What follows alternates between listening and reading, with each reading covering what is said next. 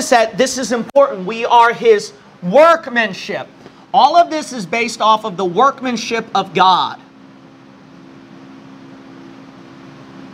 If we are in Christ Jesus, are you in Christ Jesus? Yes or no, if you got saved? Okay, if you are in Christ Jesus, then what God created you to be is to live a life of good works. I think that's the problem a lot of people do not understand. Now, I want you to go to 2 Corinthians chapter 5, and then I also want you to turn to Acts chapter 20, if I recall from my memory. Go to Acts 20 and 2 Corinthians chapter 5. So this is all of God's workmanship. We should be living our lives doing good works for God Almighty. This is what we call the new nature. So when God put His workmanship in us, He created us to be a new, He put within us a new nature. So let's say this blue line is the new nature. You have to have this. We do not believe in eradication of the new nature. We believe that when you get saved in the Lord Jesus Christ, God has to put a new nature within you. If you have a new nature within you, then there is something spiritually in you that will convict you about sin. There's something spiritual within you that will feel grieved about sin. Amen. There will be something spiritual within you that will do good works for Him. Amen. Because why? It is different from your old life. Your old life, when you're lost in sin and in wickedness, you are in the old nature, in flesh and in sin. But when you get saved in the Lord Jesus Christ, He puts a new nature within you. So then there is a different outlook of the world. Now, 2 Corinthians chapter 5, we'll notice over here that the Word of God reads at verse 17, therefore if any man be in Christ, see that in Christ, same thing as Ephesians, right? This is same language. He is what? A new creature. So that's the same thing as Ephesians 2:10.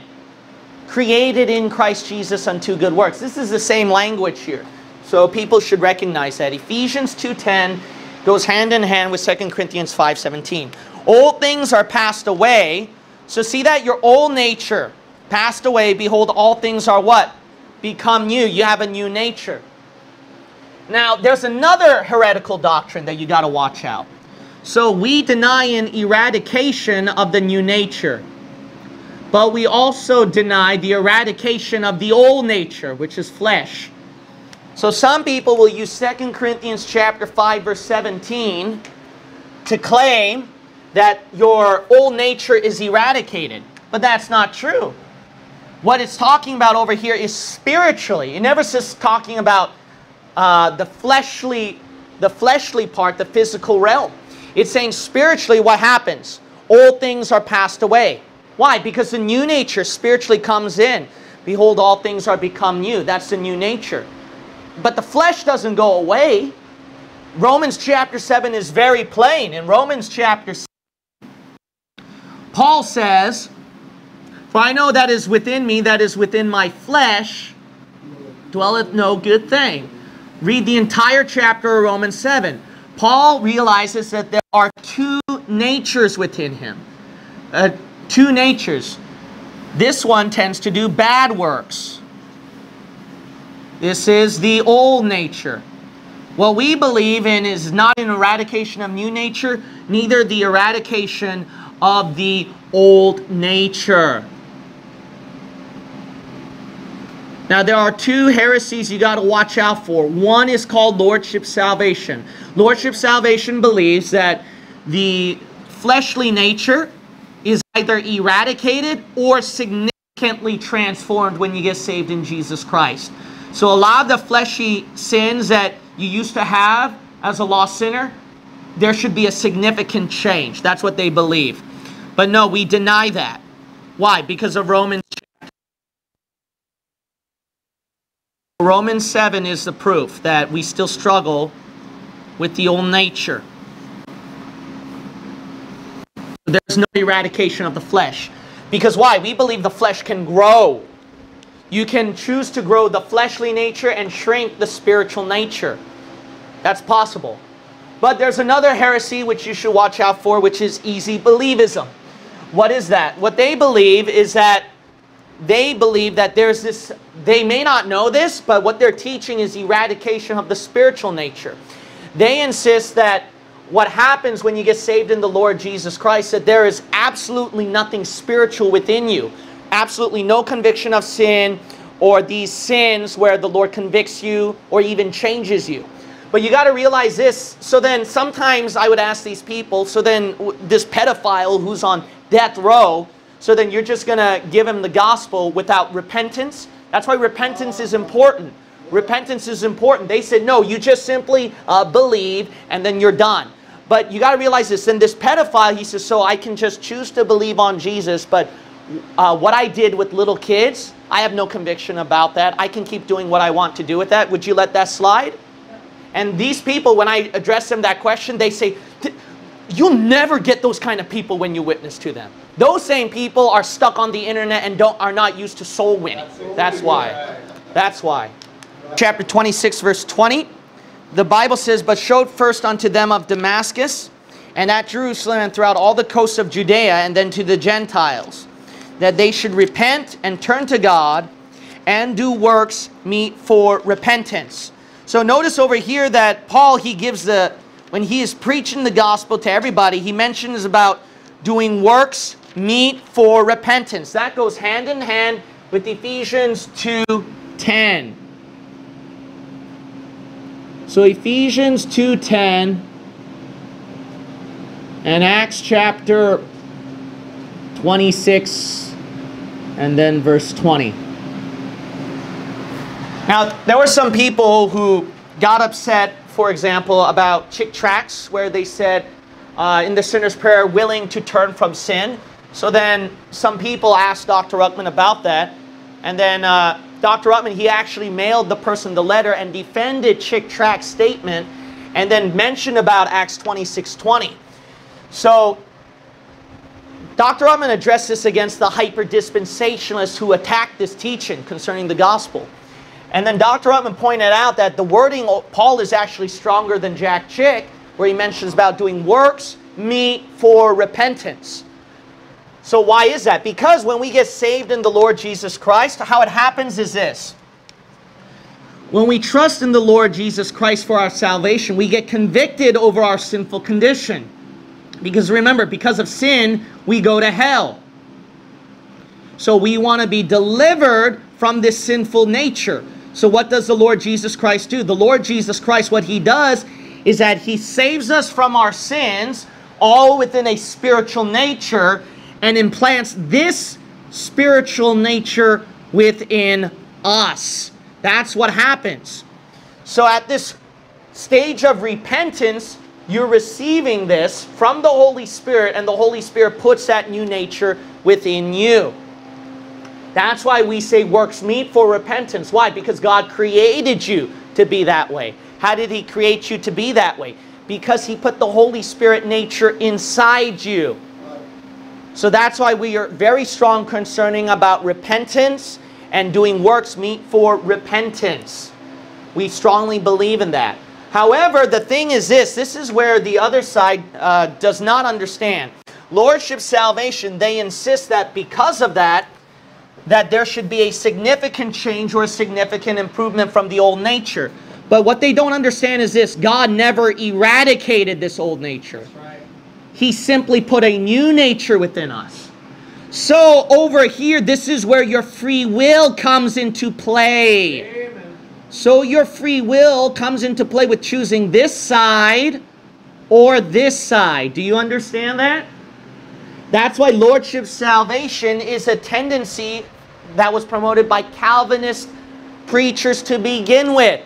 Because they have zero problem with eliminating free will. They insist that, well, because God put a new nature within you, you have to live that way. But you got to understand this. We believe differently. You have a free choice to choose this guy or this guy. That's what we strongly believe in.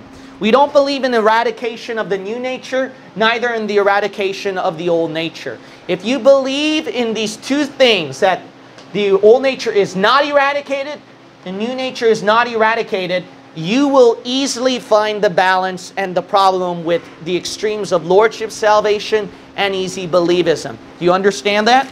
All right, let's go back to our main text. Some people, you know, one of these cultic pastors mentioned that D.L. Moody wasn't saved, Billy Sunday wasn't saved, and a lot of these Great Awakening revival preachers weren't saved. Why? Because they preached strong about repentance. They preached strong about repentance in the old Great Awakening revivals. Okay, then you're saying that those hundreds of thousands during the Great Revivals, they were all damned to hell? That doesn't jive with me. Neither, I mean, we're looking at Pauline epistle. Some hyper-dispensationalists want to get around this, but this language is strong. Do works meet for repentance. And Dr. Upman compared that with John the Baptist's statement. Fruits worthy of repentance. Right. I mean, that's strong language over there.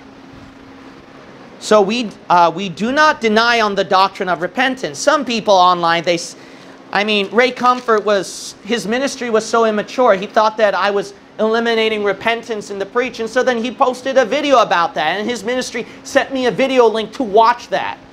And then I explained, I never denied repentance. Right. Repentance is important, but Ray Comfort's problem is that he's in line with his lordship salvation, believing that there should be a significant change in your life. So then it's not possible for a saved Christian to commit really wicked sins or even to stay in the old nature, commit the same old nature constantly in his lifetime. No, we believe that is possible. Yeah. Because we believe that this old nature is not changed. You know what changed? Within you spiritually. So that's what we mean old things are passed away, all things are become new. It's spiritually inside you. Why? Because Ephesians 2:10, if you look at that, if this is talking about a spiritual nature, spiritual operation, look back at verse 1. That's what changed. See? Verse 1. You were spiritually dead. That's the old things. That was following the old nature. But then God changed spiritually inside you to not be the old nature anymore. It's the new nature. So you have a new nature. But that doesn't mean the old nature is eradicated. It's only eradicated within you spiritually. Spiritually. But fleshly out here, it did not change. Oh, that's too deep for me. Why do you mean it's too deep for you? If you believe body, soul, and spirit, it shouldn't be too deep for you. If you believe in the doctrine of spiritual circumcision, it shouldn't be too deep for you. Yeah. See, the problem with both sides is they think these two are one. Right. Then you get confusing. Then you say, where's the balance somewhere? No, you just divide it. Rightly divide. That's why we're dispensationalists. True dispensationalists truly divide, rightly divide things. We believe in the division of old nature, new nature. One of the most important doctrines, one of the most important basic doctrines is actually the two natures. When you know the two natures, it clears up a lot of heresy. It clears up the confusing debate about repentance. It clears up a lot of confusion about losing salvation, once saved, always saved, etc. Eternal security.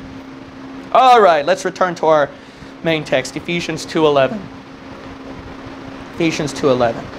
Wherefore remember, so Paul's saying, that's why remember what? That ye being in time past, so previously in your past time, what were you before you got saved?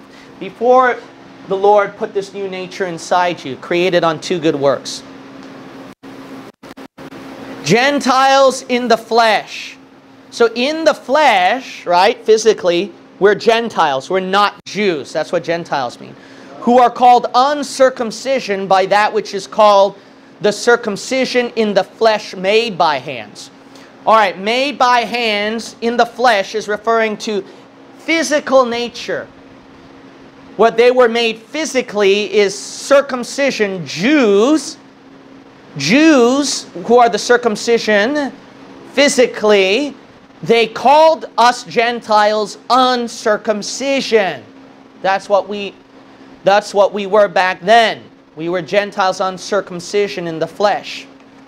But the Jews were a circumcised group of people. So that was our past. Our past, we were like Gentiles, we were uncircumcised. But then God did something special at verse 12. Before we come to verse 12 though, let me explain verse 8 through 10. So Ephesians 2, 8 through 10 is powerful Because it shows that at verses 8 through 9, salvation is not by works. However, we were created unto good works. So then people who try to accuse you of teaching some kind of work salvation, like this new cultish, new IFB cultish preachers saying, you know, oh, D.L. Moody, Billy Sunday, and some of these Great Awakening Revival preachers, you know, they were preaching work salvation. Baloney, man. That is garbage. They didn't preach work salvation. They were totally against works for salvation. Ephesians 2, 8 and 9. But they cannot deny verse 10 over here. Verse 10, you're created unto good works. That can only be possible through repentance. Repentance, you know, the problem with people is that they think that you're relying on your works to save you. That is not the case. You're relying on what? Jesus Christ. You're believing, you're trusting in Jesus Christ to get rid of your sins, to cleanse you, to put a new nature inside you. See, that's all the work of Jesus Christ. That's why verse 10 says, for we are His workmanship. That's His work, not your work. So Ephesians 2, 8 through 10 is powerful to convince a person over there that repentance is nothing of your works. You're completely relying on Jesus Christ and let God do the work. And trust me, based off of the book of Hebrews 12, that is His work. His job is to chastise you. Because why? He says the temple of God is holy, which temple ye are. He has to chastise you. He has to convict you, grieve you. Some of you people say, I thank God when the Holy Spirit convicted me, right? I thank God when He disciplined me, right? Some of you say that. I thank God when He punished me, right? Why do you guys say that? Because that's God's work. That's His job. Because He's your Father and you're His child.